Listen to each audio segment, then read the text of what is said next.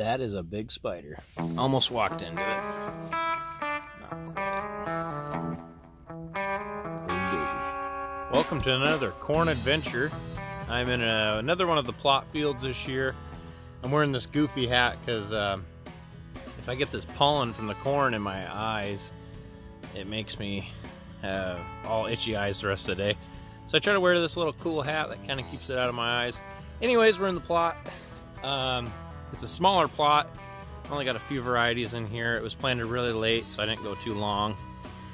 And I'll show you some of them. So I'm in the middle of the cornfield right now in a variety called 7861. You can't tell it on camera, but this corn is tall. Back in the day, I used to be able to dunk a ball barely. This is way over 10 feet tall. And this was planted late, mind you. I'm talking late. And what I'm seeing here, I haven't pulled any of the ears yet, but I am seeing some craziness here. This one's it's working on 3 ears. I don't know how I'm going to be able to show you this. We got 1, 2, and there's another one down here. And what that could tell you is that there's the agronomist folks could probably correct me, but a few of these have 3 year, they're starting 3rd ears. That could tell you that the population's not quite, it could have been higher. On this variety, it might be a note to next year to plant this variety at a higher population because it can handle it. Just a note I see before I pull any ears. This plant is a tall, good-looking plant. Look at the ears of the P7861. Like I said, this plant had 3 ears on it. There's a lot of perception of corn plants that can produce 3 ears, but most of them are false. A lot of people think that's the best one that can produce 3 ears. Usually it means the population could have been higher. Because all these 2 little ears do is rob from the big one that's going to produce your all your starch. Because these ones are so far behind developmental, they won't ever get to this. They won't get mature enough to produce starch. So what they're doing is robbing from the main ear, which is a good note for next year. We'll know to plant 7861 at just a higher population. I bet you this thing would just be even a bigger ear yet. That's what it looks like. Looks good. Like you can tell, it's a full ear. It's not tipped off. It's full. It's a 78-day corn, so we got some time to go yet before this is developed, mature. So if you can't see it on the stick, this one is 7455R. It's hard to tell with the camera, but this is definitely a foot shorter than 7861. Nothing wrong with that. It is a shorter season corn by 4 days. Anyways, everything else looks good, but it is noticeably shorter than 7861. I found the corn I've been really curious about. It's the new variety, the P6909.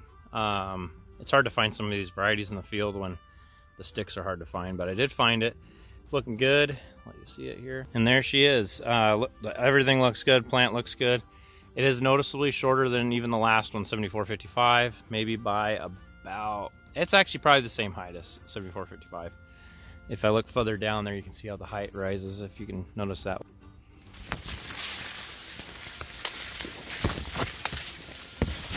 So when I check in here, I walk pretty deep into the field, just because you get it's better in the you get a better feel for what the ear is actually throughout the field if you walk in a little ways. And I always go over 1 or 2 rows. So P6909 is looking good at every field I looked at it. This field is no different. It's definitely further along than the 72-day and the 74-day and the 78-day.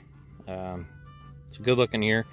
You notice there's tip back on it, which that means that it didn't develop kernels on the tip. So 34,000 population is probably just right for this variety.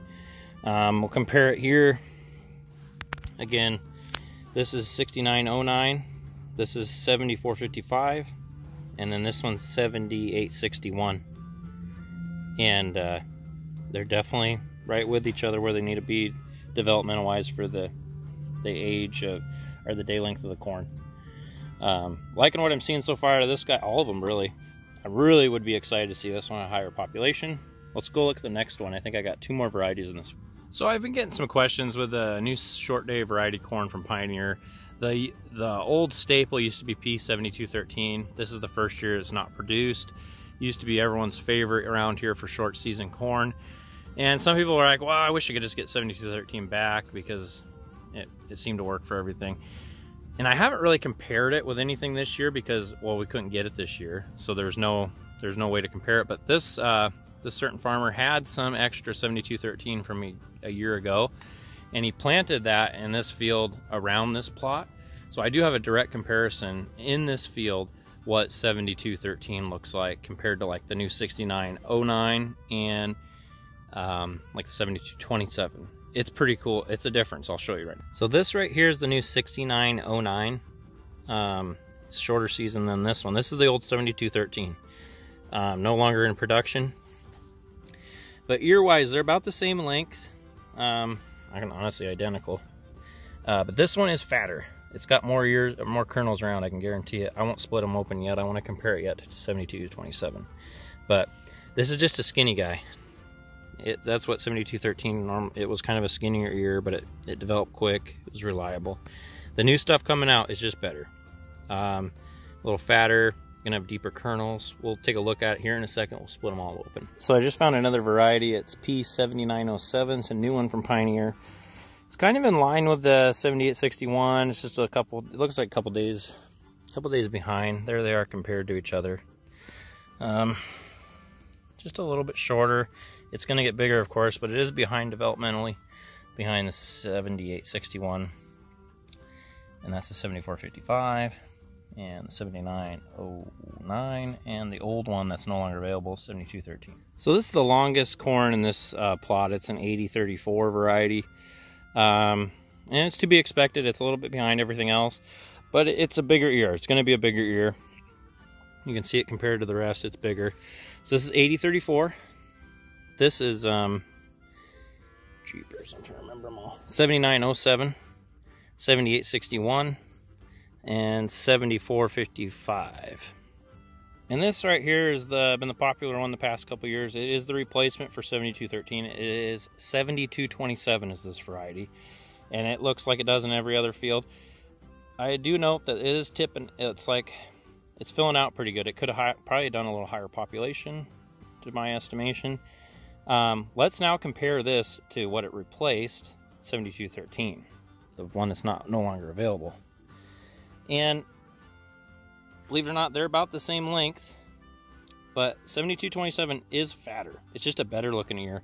It's not as skinny as 7213. And it's almost the same. You know, you can hardly tell the difference maturity wise. So you're getting a better product with the new stuff from Pioneer than the old.